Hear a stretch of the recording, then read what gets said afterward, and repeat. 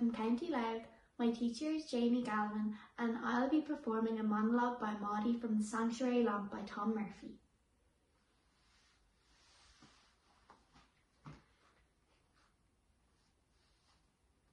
Do you know hospitals? Well, when my granddad said, let someone else take care of me, and well, I come home late one night and he were waiting in the hall in his bare feet, and he found 8 new p in my pocket. I don't know how it got there.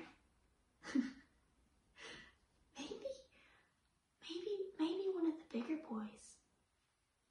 And Grandad said that he would have kicked me if he had his boots on, and Grandad said let someone else take care of me to have a baby. And Gran was very, very lucky to find me one of those hospitals and had a baby.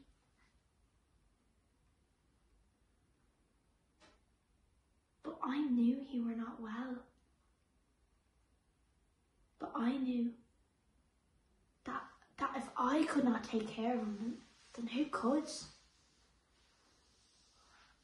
And once I woke and they were taking him away, and so I growled, and there was an old,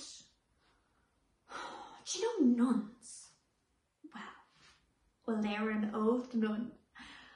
And she were in black, and all the others were in white, and she were my friend. And she said to me, had I thought of a name for him? I hadn't thought of a name for him. And she said to me that would I call him Stephen, because that were her name, and she would like that. And I said, okay, and they all laughed at the way I said okay, and I smiled. But I were not happy at all. I was so warm and sleepy, but I wanted to sit up so they'd see I were not happy because I were crying. And so they took him away to baptise him because he were not well. And the next time I woke, and it was only the old nun, and she came to me sort of smiling and frowning all together, and she said, Maudie,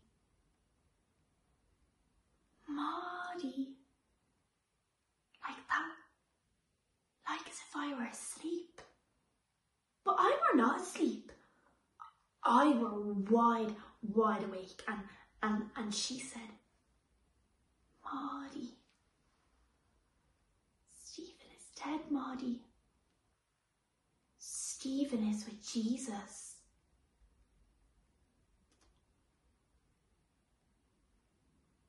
And at first, I thought you were only fibbing. But I knew he were dead, all right, when he started to visit me. No, not dreaming, all around me. But I didn't tell them because I wanted them to let me go.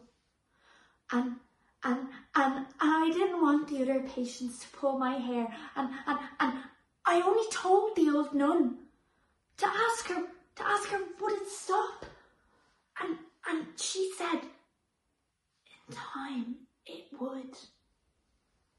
And I said, when I got forgiveness, was it? And she said yes.